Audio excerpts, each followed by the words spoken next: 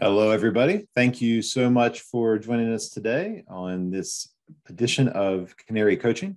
Today, we're going to talk about how to use Axiom to do asset filters or condition-based asset monitoring using the filter feature. My name is Jeff Nepper. Here at Canary, I serve as the Executive Director for Business Development, and I'm really glad to have this opportunity to share a little bit of my own personal experience with helping end users and integrator partners achieve this goal. So I did want to cover up front some of the resources that we're going to lean on today. The first is the Canary community. You can find that at helpcenter.canarylabs.com. You'll also find the link to that from our main navigation on the Canary Labs website. And if you'd like the knowledge base article that will cover this information so that at later you can come back and look at it, from the search box, just search for the term filter.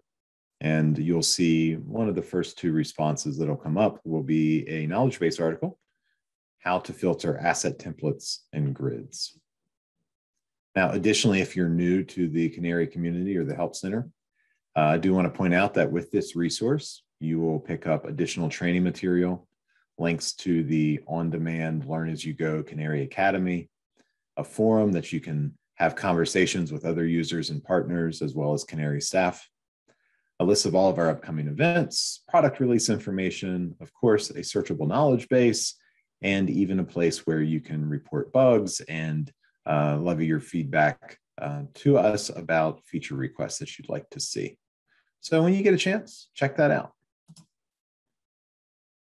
Now, additionally, you might find that your Axiom system or your Canary system is not really configured in a way that's going to make doing asset modeling and filtering possible at present.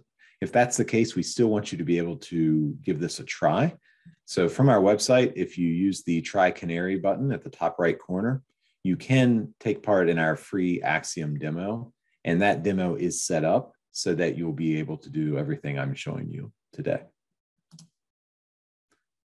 Let's talk a little bit about how you'll actually use filters. So inside of Axiom, there's two controls that support asset filtering. The first is the asset template control, and the second is the grid control. Now, I will caution you that in order to do this, you have to have virtual views built inside of the Canary system, and you have to have assets named. Additionally, I want you to be aware that the filters are really looking at the last known or current value. These are not a historic search filter. Additionally, one of the nice features of the filter is that there is an automatic refresh available. So for instance, on the right, and this is part of the demo that we'll show, we have filtered at the top based on the tag called flow and asked it to return only the pumps that have a flow less than 1,000. And so that has returned a list of pumps. The refresh feature would allow me to say every 5 minutes, refresh that list and redisplay the results. What it is within the filter that I can actually do is a series of condition rules. So I can take a specific tag and search or filter based on the values of that tag. I can also do combined rules. So I can make it multi-tag, or I can make quite long rules, which we'll demonstrate today as well. Once those results are selected, I can also sort them. I can include quality scores in my results, meaning I can filter by quality score. And additionally, I can use a contains feature that will allow me to look into the metadata, as well as only return certain assets that contain a string that I'm looking for. All right, let's go ahead and get our environment going here with the demo. So I've done a little bit of work up front and have built an Axiom application that will keep me from having to build out full asset templates and build out full grids, but I do want to quickly show you the features that I'm talking about. That way, give you a little more context. So with the asset template, and again, this control would only be available if I already have a virtual view built with assets assigned. But with the asset template, it'll ask me to choose the view that I'd like to use. I've got a asset model built called Canary Coaching that has a pump example in it. And then automatically it discovers that there's 36 pumps inside of this model and gives me a panel for each pump. So as I place data points or controls on each panel, just a quick example of that, I assign an asset tag, and now I'm seeing all of the flows for those pumps. Notice at the top is the filter. All right, now likewise, if I wanted to demonstrate the grid,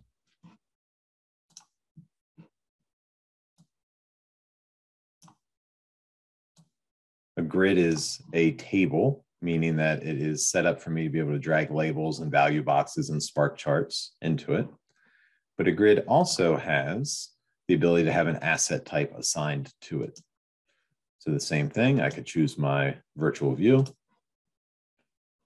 assign the pump to the grid, and then it will look into my model and discover all 36 pumps. And in the first column, it will place an asset label for each of those pumps.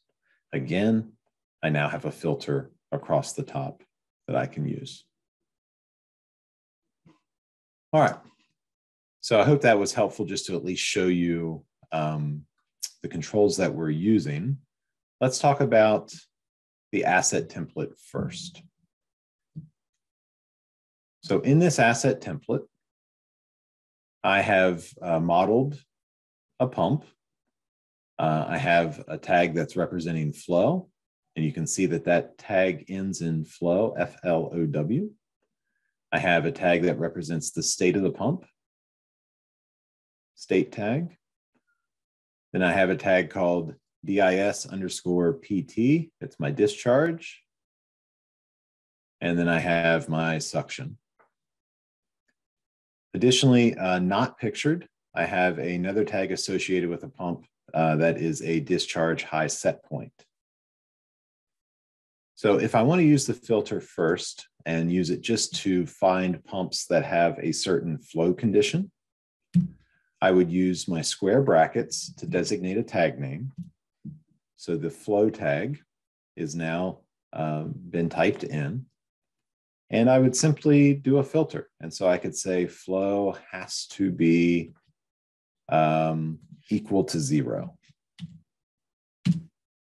And I would immediately see only the 3 assets where flow is equal to 0.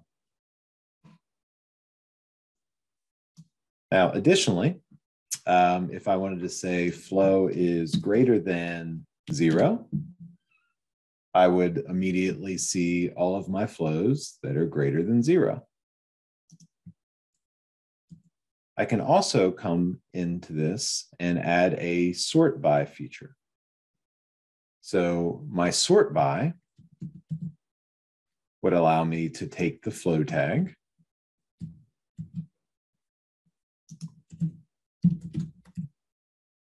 and reorganize the layout of my asset template based on flow volume. So in this case, it is now stacked from lowest flow, ascending, down to highest flow. Here in the bottom corner, you can see when I executed that filter. And by hitting the refresh in the top right-hand corner, I refreshed the filter. If there's been new data come in, the content would reorder, and it shows me the most recent time.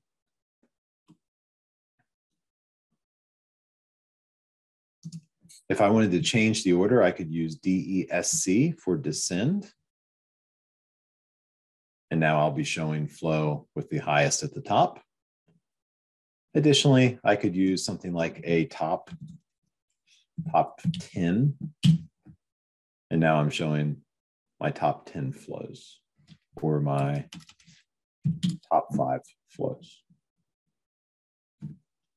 Now we can see that I've got some that are also showing based on state. So if we switch this around and come and use the state tag, I can find only my pumps that are in state 0,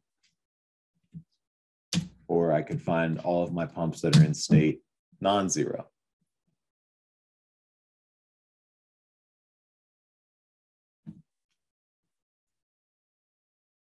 Additionally, I might want to find pumps that are in state non-zero, and I could use either a double ampersand or I could type and those that have the tag discharge pressure that are greater than 50. Might have been a little tough to see, but it executed very quickly. And I can see that I'm now only showing 22 of my pumps. If I take this rule out, remember I have 36 pumps. So by putting that rule back in, I've filtered down to only 22 pumps.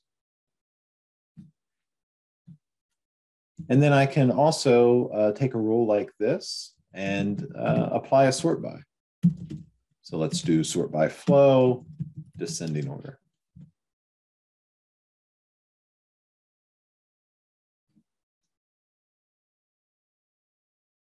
Now, if I need to do complex logic, I can incorporate my parentheses in.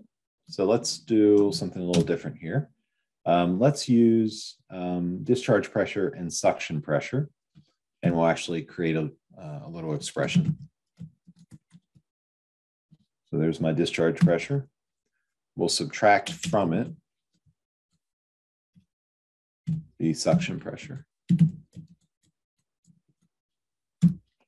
And we'll say that I only want to see those that are less than 20. I'm going to go ahead and filter out the states that are not running. There we go. So now I have 10 results of when my discharge pressure and my suction pressure are less than 20. But also I would like to monitor this if the condition becomes not just less than 20. Let's do an or. Double type, or I could type or.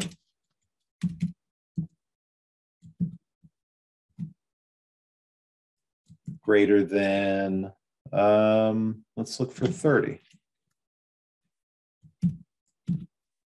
And I'll put all of that into parentheses, so we execute that. And I might have one too many parentheses there, I think.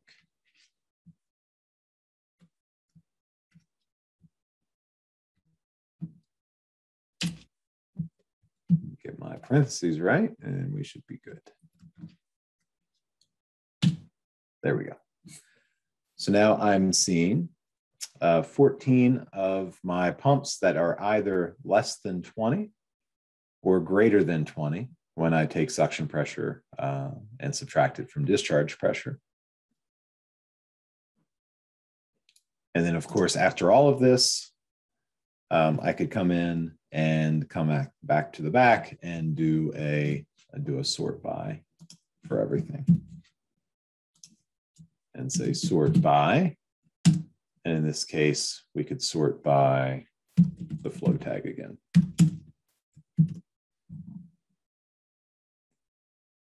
All right, so now that I have essentially I've built a report, I can come in and take this rule and turn on the template refresh. And notice that here in the template refresh, I can put in a time period. So if I would like every 30 minutes for this to rerun, it will now run every 30 minutes. I can also change the number of results that show on a page. If I had only wanted to have 4 of these show on a page, I can adjust that there. And then at the bottom of the page, my user would have to tab over to see the next page. But we'll go back to the 50 that it was set at. All right. Once I have saved this, save my application, let me go ahead and delete this page.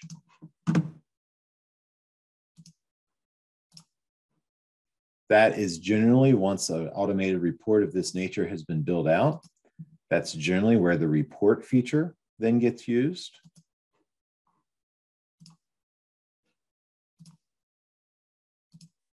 So I'll pull that application, I'll set a schedule, I'll choose what time of day I might want this to execute, what days of the week, Sunday, Monday, Friday, Saturday, enter an email address or an email group, choose include attachment. And so once that's executed every day at 8 o'clock, that list as a report would be sent out to my email group, allowing essentially those that are responsible for my assets to get some type of a condition-based filtered list or grid or report in their inbox based on the filters that I've built. Additionally, that refresh feature that now on this one would refresh every 30 minutes, but it could be as fast as 1 minute. Perfect for large monitor displays on control room walls or on factory walls as well. Okay, let's talk about the contains feature. So here we have a different set of data, still pumps, but a much larger list of pumps.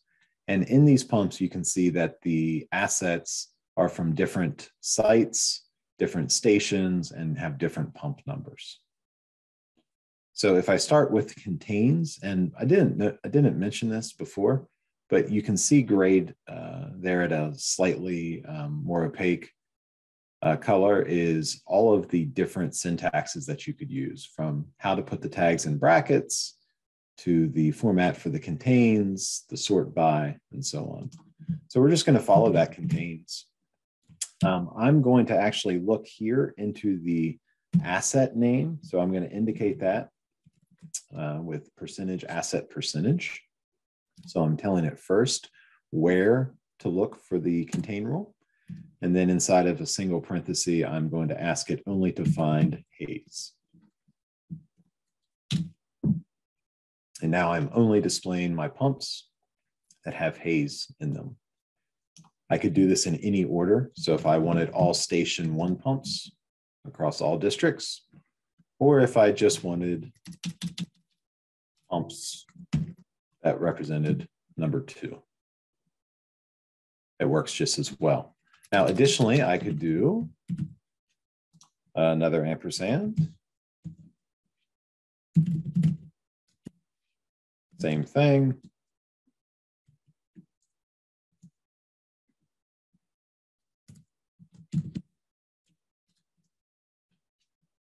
And what did that do wrong? Let's take a look here. I don't believe.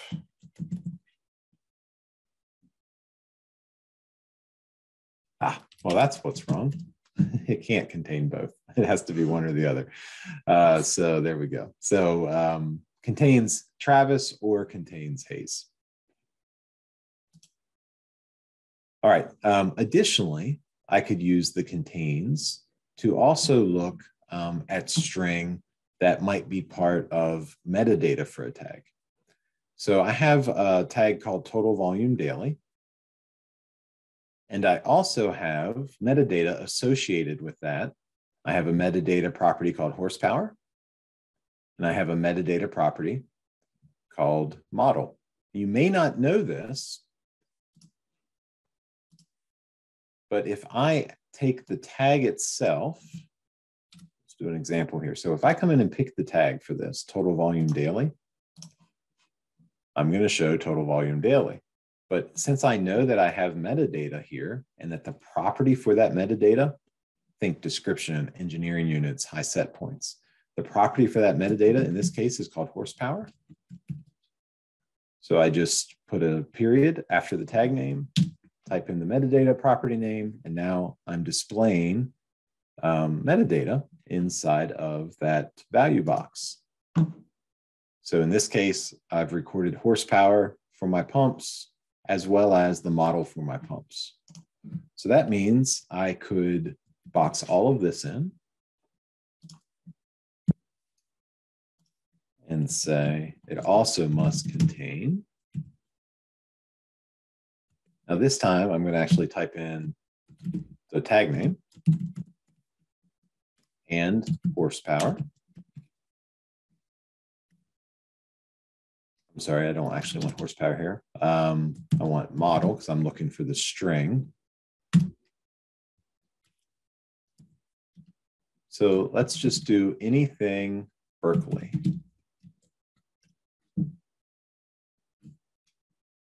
Now, if I only wanted Berkeley B62,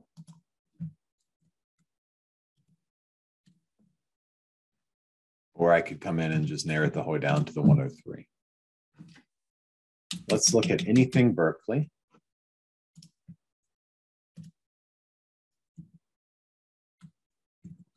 And total volume daily dot horsepower is equal to 100. So I've essentially isolated and grabbed only the pumps that have a horsepower of 100 that are model Berkeley's. And after all of this, I could come in and say, and flow is less than 10,000. And so I have found my one underperforming pump based on the unique specifications of that pump. All right, last thing that I wanted to share before we start doing a Q&A is how we would do a query for quality score. And so here I have, similar to the contains, I've started with quality. So it's quality parenthesis bracket, then my tag name. And then I just tell it the decimal for the quality score. So if its quality score is equal to 192, then it's any of those tags that have a good score will show up. And I have 38 instances of my assets.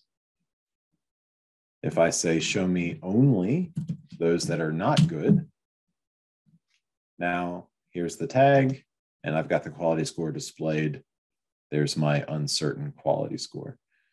So if I had any bad qualities, for instance, if I wanted to see bad is 0, I don't have any bads. Not equal to good. Now I could come in and take this one step further and say, let's do it again. And maybe instead of ands, I would actually probably want to do ors here. Double pipe. And so I would change this to be my oil tag for yesterday. And this becomes an oil meter, OM. This becomes a water meter. And here we go. H2O. And so now any of my wells that have an uncertain or a bad or a no data for any of those tags will now be displayed. And there's 11 of them that do. And of course, I could do all of this and also then come in and say, hey, and contains, and then put in my asset and put in my, say, I only want to see the wells that are associated with Heltzel. And then after all that's built, I could even say now, filter this report by only if I have casing and tubing that is outside of X. So you can just continue to add to your expressions and continue to narrow down your list. All right. I think that's everything I wanted to cover today. Looking at my notes, making sure I didn't leave anything out. I'm curious to come in and see if we have any questions.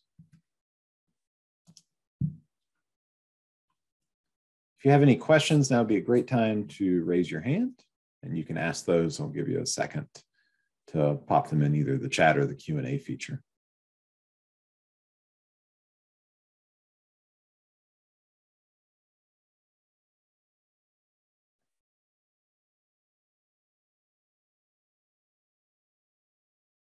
All right, I don't see any questions. If any questions would come up, easiest way to ask them would be to send us an email. That's info@canarylabs.com. Oh, we've got a question coming in. Go ahead, ask away.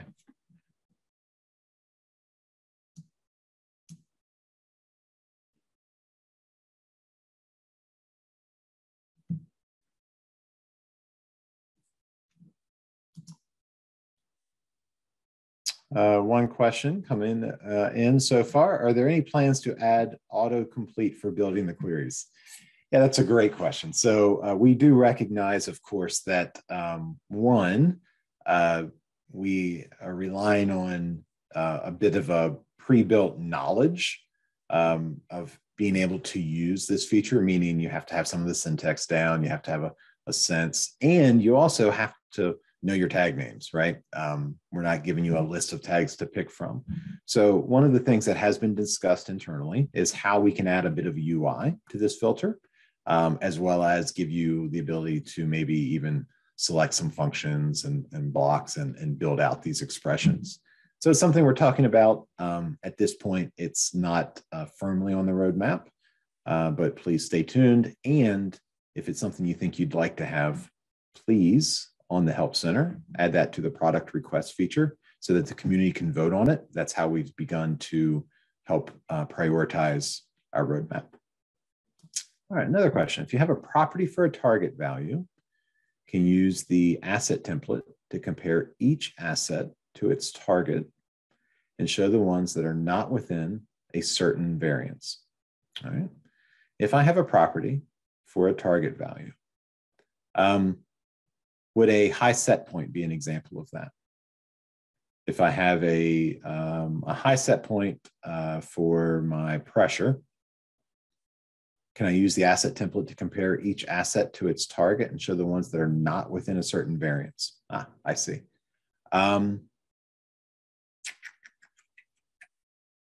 Possibly. Let me, and I'll have you give me some feedback, Darlene, in the chat as I'm doing this, okay?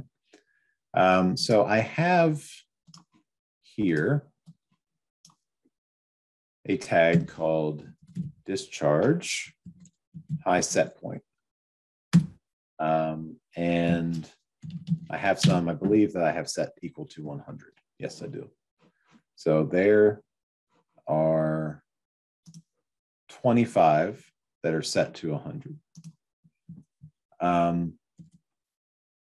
Let's do a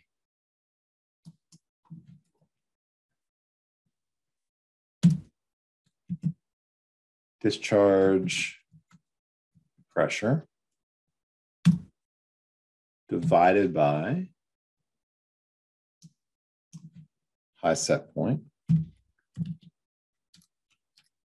times 100 greater than 100. And now there are my two that are over 100% of the high set point. Now I could have done that a little easier, right? I could have just said Is discharge pressure greater than high set point? But I might want to look for only those that are outside of 110% of the set point, right? So that gives me more of a relation. Now, none of mine are above 110%, but I might have only one of them is outside 101%. So that allows me to actually understand a little bit more of to what variance. Okay, and I went down a different path. So let's see, you followed up and said, I was thinking more if you had a target flow rate for a well, it would be a property of the flow rate tag for the well rather than a tag. Yes, great question. So so in that case, I don't think I've got metadata here on that example. Let's do it over here. So just like I was calling horsepower or model, I could do the exact same thing that I just did. Now, I don't think in this case, it's going to be tough because I don't have, but let's say on this flow tag, okay, let's say on this flow tag, I had a metadata property of what I thought that pump should be producing, or in your case, a well should be producing. In that case, I would say same thing. I would just say flow, and it could be, divided by that tag again, and then that metadata name. So let's just say expectation might be what you called that, expected flow. And you would associate it obviously with the flow tag. And then again, same thing, times 100 is less than 90%. So now I'm seeing only my wells that are underproducing by 10% of expected. Another option there, Darlene, would be to use the calculation server to actually build that as a calculated tag, and then use our event service to monitor calcs and events within monitor those wells based on asset type, and go ahead and give you an alarm alert state tag that says whether a well's been producing what you'd like or not. I'd love to have more conversation with you around that, as well as somebody on our team that has a good bit of experience in helping oil and gas companies with asset monitoring. So feel free to email us info@canarylabs.com. All right, well, I don't see any more questions coming in. And Darlene, we look forward to talking to you more, and as well as all the other attendees. Please feel free to reach out. This is a really exciting feature that when used and set up properly can really help automate workflows for your automation superstars.